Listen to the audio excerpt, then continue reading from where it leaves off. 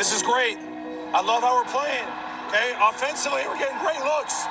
Keep shooting them. Keep attacking. Those finishes are going to fall. It's a long game. We're getting wide open threes because we're moving the ball. Stick with it. Stay connected. Stay locked in on the game plan. Don't give up the 50-50 balls. Just because something happens, get the momentum plays back. Get out in transition. Make life a little easier. Memphis on a 14-2 run, and now it is a run of 16-2. That three right there. Brooks, a 26-footer. Bain gets the assist. Memphis has come back from 14 down. Ingles three, cans it from outside. And Utah, just like that, back up again by 2. How about the confidence? Eye-to-eye look from 36-year-old head coach Taylor Jenkins to his young squad. Like he's been here. Again, under that Popovich tree is Dylan Brooks now.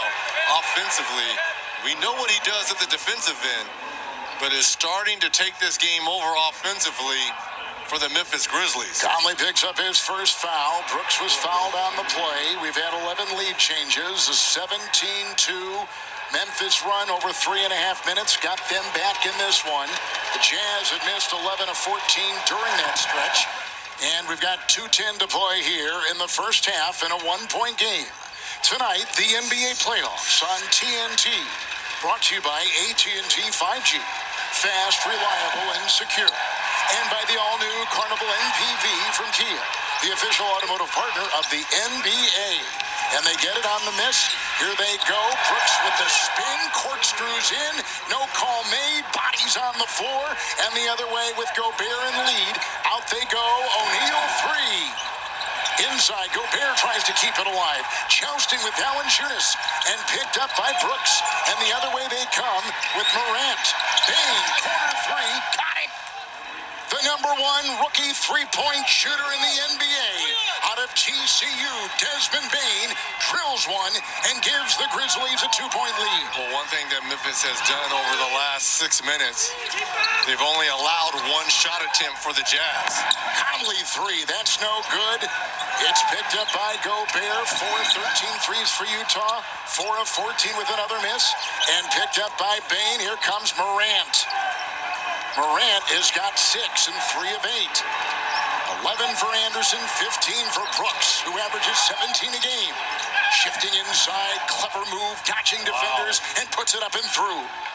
Beautiful use of that side screen and roll, but just a nifty play off the glass there by Morant. Morant's got 8. Conley with Brooks on him. And a foul as Conley hits the deck. He said, listen, man, I'm 33. I can't be. Don't get emotional. I know, you got to keep it. And Bain, the keep rookie, it in check, controlling yes. the fourth-year veteran, Dylan Brooks. But I like him a little bit loco. I do. I love players like this. Give it to me. You love to play with them, and you give them an extra leash here. A little bit of a hard foul here. That's a tough screen there by Gobert as well. Gobert, though, is so great setting those screens. They play him all over the floor. Conley at the line for the Utah Jazz, and the foul on Brooks is his second. The bench of the Memphis Grizzlies has so far staggered just a bit, just 5 points, and Bain has put in all 5. There's the bench, 13 points for the Utah Jazz. The bench has been lacking of late. They're the number 6 scoring bench of Memphis in the regular season. In these play-in games, and again tonight, only 5 points so far. They're going to need more of that as they go along. Grayson Allen is in. He'll drive inside on Bogdanovich. Glancing off him. Tapped up and in. Valanciunas gets the 2, and the lead is 4. And isn't that what we talked about at the Open? If Gobert is going to help on every single drive, Valanciunas can burn the Jazz on the offensive glass. What a second quarter for Memphis. Here they go now with a feed outside. It's Royce O'Neal screaming with the move inside. He took it and lost it. Confidence is growing. Absolute confidence is growing with this young, second youngest team in the league.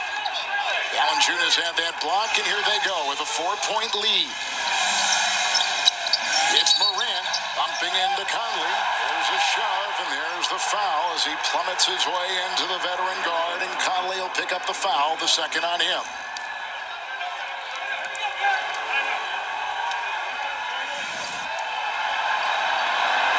Good call right there. And this is one area Morant's going to have to improve on. He's got to hurt him when he goes to the free throw line. So far, the Utah Jazz have only gone 4 of 21 shooting threes. There's a shot up and in from the line by Morant. One more coming his way. The lead is 5. 4 of 21. And this is a team that makes at least 10 threes a game in every game this season. So one of the things they've prided themselves on is that they have been hitting their threes at the large volume. Conley will let one fly, flings it down court. Halftime is here, and Memphis leads by 6. Utah led by 14.